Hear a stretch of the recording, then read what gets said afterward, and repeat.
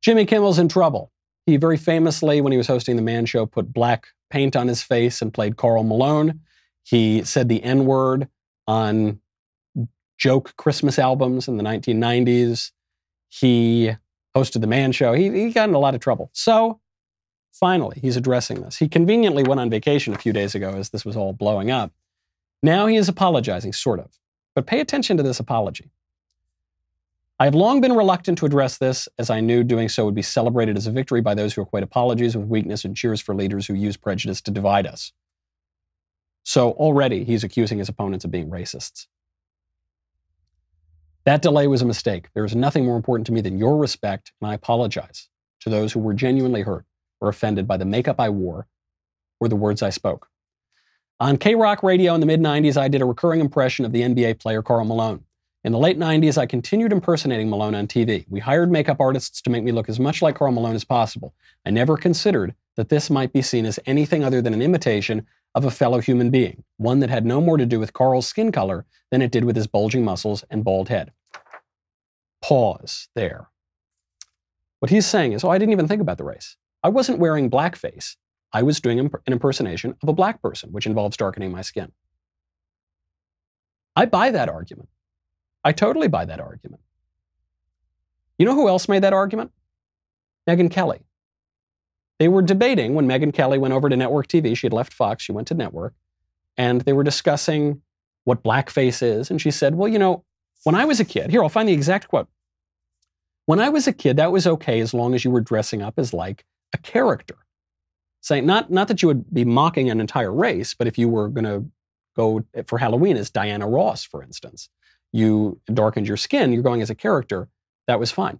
She said the same exact thing that Jimmy Kimmel said here, except she was fired only for making those comments. So Jimmy Kimmel now had to apologize because he actually wore the stuff, he did all the impressions, he said the N-word on tape, did this for many years. And his apology, the reason that Jimmy Kimmel will likely be able to keep his job, his apology is the very same thing that Megyn Kelly said that got her fired. Because there's no fairness here. There's no standard. Jimmy Kimmel bends the knee. You know, back in the day, Jimmy Kimmel was somewhat funny. Jimmy Kimmel used to make kind of off-color, racy jokes. And they were funny, as those jokes tend to be funny, right? I mean, that's what comedy is. Comedy is not milquetoast approved politically correct stuff. It pushes boundaries. And sometimes it pushes boundaries on sex. Sometimes it pushes boundaries on race. Sometimes it pushes boundaries on food. I don't know, on any sort of topic, right? So he used to be funny when he wasn't afraid of the woke PC mob.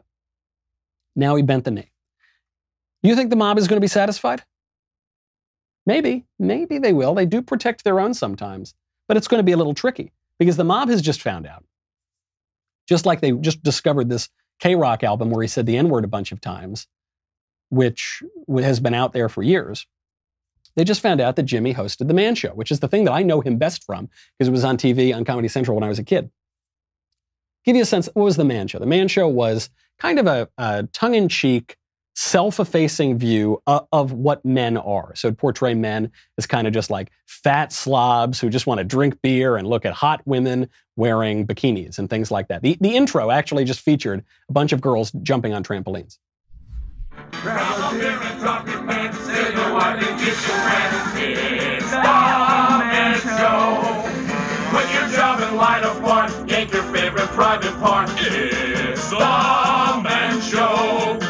It's a place where men can come together.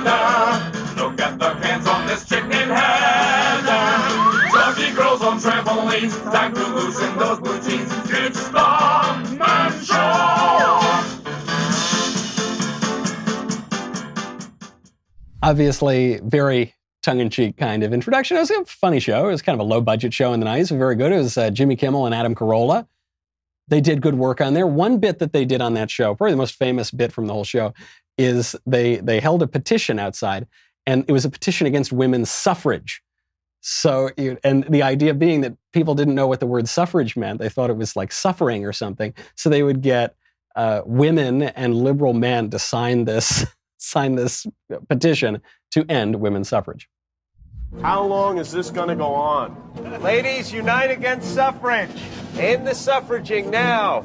We're trying to stop the suffrage and the suffrage of women in this country. Sir? I would be happy to sign. Thank you very much. You've saved the dolphins. Now let's stop the suffrage. I do this for personal reasons. My mother, two of my aunts, and my sister all suffrage last year. Tell me what the 19th Amendment is. The 19th Amendment is very unjust. The 19th Amendment is very unjust. It's the amendment that gives women the right to vote. It's not as though this were a drama. This is not a serious show. This isn't a news broadcast. It's a comedy show. It's a joke. Does anybody really believe that Jimmy Kimmel is sorry for telling these jokes? No. Does anybody really believe that anybody's offended by those jokes? No. We're all just playing pretend. By the way, I don't think we should defend Jimmy Kimmel here. I think we have unilaterally disarmed far too long. Jimmy Kimmel has become a total left-wing hack. Didn't used to be, but now he is.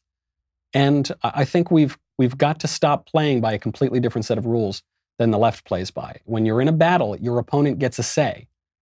And it is simply surrender to not be willing to actually engage in those rules. But it is pretend. Don't kid yourself. It is pretend. Think about Howard Stern. He's another guy who used to be shocking, and now he's the toast of Hollywood. Totally caved to the left. No comedian, including Jimmy Kimmel, has sucked up to Hollywood more in recent years than Howard Stern. He used to be the anti-Hollywood. He used to make fun of celebrities. Now he's their best friends. Now he goes to their weddings. So Howard Stern just got in a little trouble. Same reason Jimmy Kimmel did. They caught him on tape years and years ago during a bit using the N-word as part of a comedy routine. So Jimmy was Freudian slip. Howard was confronted about this on The View, and Howard completely denied it. You were shocked, John. You used the N-word a lot. You said, I really? didn't. I used the N-word. Yeah, you did. Wait a second. Hold on I before do. you I say remember that. it. Whoopi, hold on. Wait. No, we had a guy on from the Ku Klux Klan. Yes. Who very freely used the N-word. Yeah. And my belief was, hey, say it out in the open. Yes. And I didn't use the N-word. Let's be very clear. Okay, let's be very clear. That isn't what happened. Actually, what happened is Howard Stern put on actual blackface. He wasn't just pretending to be some other guy. He put on actual blackface with the white all around his lips, and he used the N-word multiple times. Now, there is more to this sketch, which we'll talk about at the end, but take a listen to this. Hey, Robin, what does you call a black rocket scientist? I don't know, Ted. Whoopi wrote it. I want you to give us a kiss, you smelly coghead. I love you. May I say something here? Mm-hmm. Oh, you can say whatever you want, you smelly Whoopi wrote that. That's it, Ted. You didn't know I was going to say that. Whoopi had no chance to write it. I don't accept that kind of language. You can call her whatever you want, but you don't talk to me that way or I'll leave. Well, don't let the door hit you on your big black ass, Mama, on the way out of here. Now, where was I? Oh, yes. Now, Whoopi, you is a filthy So that's a little different than the way Howard Stern presented it on The View, right? And yet, what is actually going on here? For those of you who weren't just listening, but who have actually seen this sketch, 2 of the 3 performers in this sketch are black. One of them is Robin Quivers, who is longtime sidekick on the Howard Stern show. And the other one is Sherman Hemsley, who plays George Jefferson, one of the most famous black comedic actors of the 20th century. And she referred to him as Ted. Well, why? Because Howard Stern wasn't playing Howard Stern. Howard Stern was playing Ted Danson. Ted Danson, a white liberal, great actor, love Ted Danson. But he had this infamous moment where he wore blackface at an event, and his defense was that he was dating Whoopi Goldberg, very much black, who was also at the event.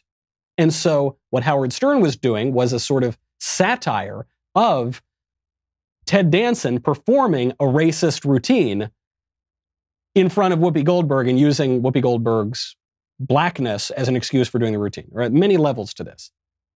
Does anybody think that Howard Stern is a racial bigot and was actually doing racism? No, the sketch was actually a sketch making fun of racism and making fun of excuses for racism. Although, actually, on that, does anyone think that Ted Danson's a racist? No, he was dating Whoopi Goldberg. That actually was the excuse. It's all just make-believe. And yet, could you imagine if that were a conservative? Could you imagine if it were Steven Crowder who did that bit? He would not be permitted in polite society. He would not be permitted anywhere. So what do we do now to Howard Stern? I don't. I think comedy, that's fine. Tell jokes. Doesn't bother me. Doesn't bother me when comedians tell jokes. If they go too far, they'll lose their audience. But to gin up this AstroTurf campaign, you've got to be canceled, no more. That is pretend. It's all pretend. And yet, we have to let them follow the logic of their own ideology. We've got to let them get to the end of this. We can't stand in the way. We can't play by a different set of rules. It's sad, though, because what it means is none of this is serious, and our culture is no longer serious. If you enjoyed that video, and let's be honest, of course you did. I hope you did. Be sure to hit the subscribe button so everyone wading through the wasteland of YouTube knows that we have the best content out there.